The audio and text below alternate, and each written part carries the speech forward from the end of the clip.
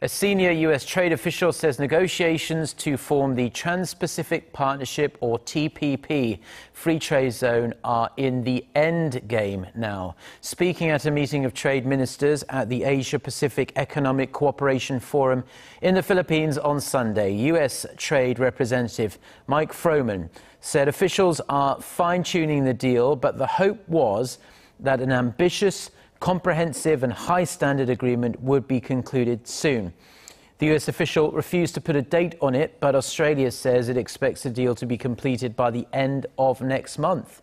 The 12-nation TPP, which will cover about 40% of the world's economies, took a leap forward late last week when the U.S. Senate agreed to give the White House powers to speed up U.S. approval of trade deals. Korea has formally asked to join the TPP, but the U.S. has told Seoul to wait until the pact is agreed on.